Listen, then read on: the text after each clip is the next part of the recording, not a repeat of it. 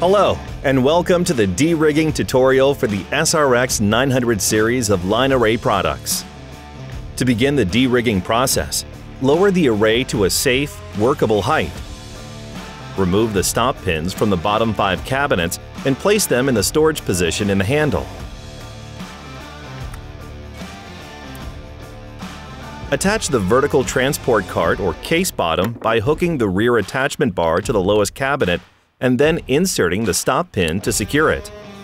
Lift the front of the VT or case and attach the front points using the 2 pins attached to the bottom cabinet. Use the rear handle at the base to pull the lower section back while simultaneously lowering the array onto the front wheels. Nudging the array slightly to one side as the wheels touch the ground will eliminate any unexpected movement as the wheels rotate into position. Continue lowering the array until the gap between the 4th and 5th cabinets from the bottom is fully closed. Set the link bars of the lowest 4 cabinets to the 12-degree storage position. This must be done working from the lowest cabinet up to allow clearance for the bars to move. The storage position locks the cabinets together for transportation.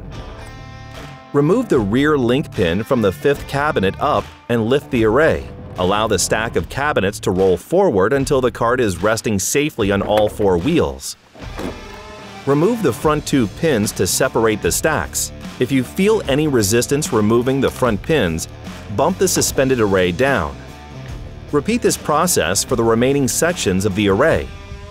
Once an SRX910LA array is fully de-rigged, put on the soft cover and install the top of the VT. After de-rigging an SRX906LA array, cover the entire stack with the hard case lid and secure the 4 latches. The arrays are now ready for transportation. Thank you for watching.